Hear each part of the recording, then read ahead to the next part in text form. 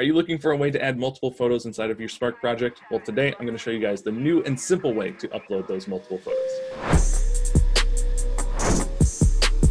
What's up, guys? My name is Nate Hibbert, and this is Wingman University, where our goal is to help you start and scale a print-on-demand business. Today, I'm excited to show you guys a little bit of an update that Spark did. They're constantly updating the platform, and this one was a big help for me because before, to upload multiple images was kind of a task.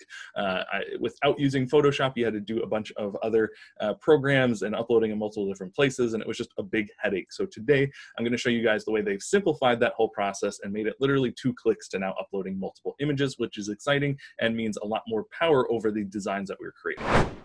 Here we are inside of Spark. We've got our artboard prepped and our toolbox over to the right-hand side. And today's video is going to be a little bit different. It's not necessarily going to be specifically about print on demand, but I was just doing a video with my good friend Christy where we were showing off how to do vision boards inside of Spark.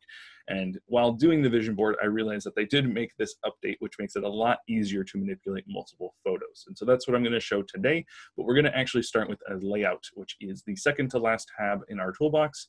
And we're going to come down to here to a layout where there's just 4 squares, something nice and simple for this example. And once we have this layout in here, it's going to break our document into 4 different cells, which we can edit independently, or we can add in 4 photos. And so that's what I wanted to show you guys at first, is going up here to the add button on the top of our toolbox. We can go to photos, and then it gives us 2 different options for uploading photos. We can upload a photo through this button, which is going to bring us to our file explorer. So anything inside of our computer that we already have, we can upload, or we can go to find free photos, which will allow us to search 2 different websites that Spark is partnered with, Pixelbay and Unsplash.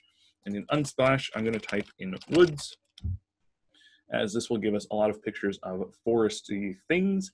And what I want to do is select one of these images, and I can pin it to the background or move it freely. And this box that pops up, this is the update. So now we can pin our images to the background with this button or move them around freely, which used to be a big headache to get our photos to do that.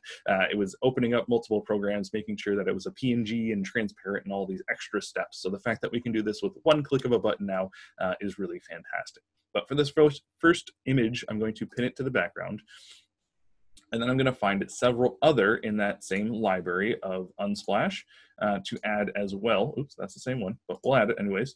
To add as well, so you guys can see that you have multiple images separated out in these different cells when you use the layout. So if I select a different image this time, add it to the collage, there we go, 3, and I'll add 1 more quickly, just so you guys can see what it's like to have all these images in here in these different cells. And say you want to move this image up here, you can just click and drag it and it will actually swap those 2 images. So there is some functionality with these cells. You can change the sizing, you can add some borders. There are a few different sliders that you can mess around with and get kind of the look that you're going for. And again, we were doing this for a vision board, so not necessarily something I would upload to a product, but you could if you had the right product and the right images.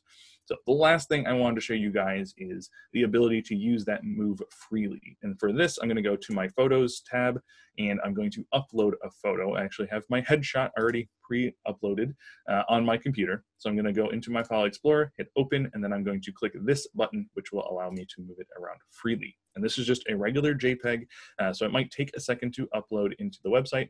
But once it's here, now we can move my headshot wherever I want. So it's not bound to any one of these cells. We can rotate it, and we can even crop it with some crazy new shapes that they added in. And there's just a lot more functionality now built into Spark as far as manipulating photos go. And so having multiple photos is now easier than ever.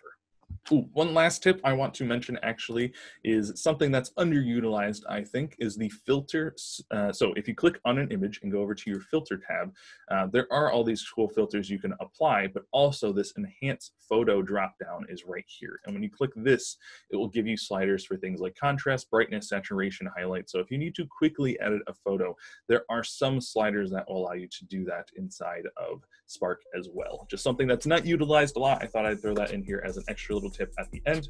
But if you'd like to learn more about Spark and some tips and tricks that I have on this tool, or see me use this to actually design for our print-on-demand business, you can click these playlists over here. And until the next video, I'll see you guys around.